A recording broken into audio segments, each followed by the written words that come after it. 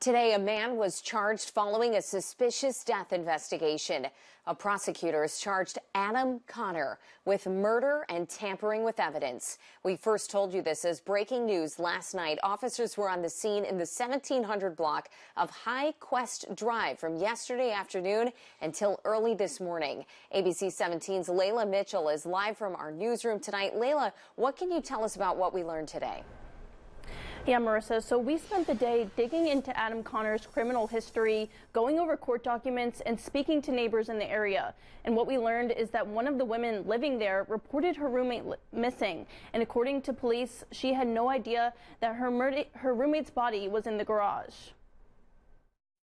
Columbia police arrived to the 1700 block of High Quest Drive around 3:40 yesterday after receiving a call for a missing person at risk. When officers arrived, they located a 58-year-old woman's body hidden in a closet. And today, 37-year-old Adam Connor, a man with a previous criminal history, was formally charged in the murder. According to the Columbia Police Department, Connor was recently stealing purses from elderly women's shopping carts at grocery stores. And yesterday, Connor's mother contacted police when she had not seen her roommate since Friday. Police found the victim in a closet in the garage. The body was under a rug inside the closet with a wheelchair on top of it.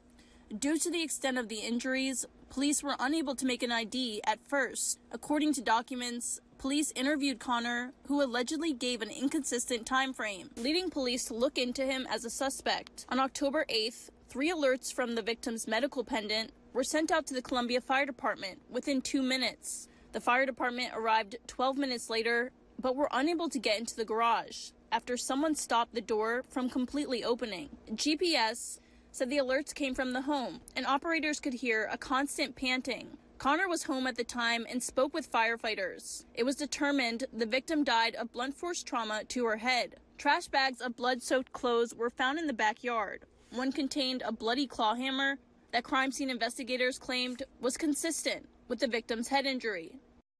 And when interviewed by police, Connor's mother said he told her not to go into their garage. Now, the police have not made an ID for the victim at this time. For now, reporting live in the newsroom, Layla Mitchell, ABC 17 News. Layla, thank you. Morgan.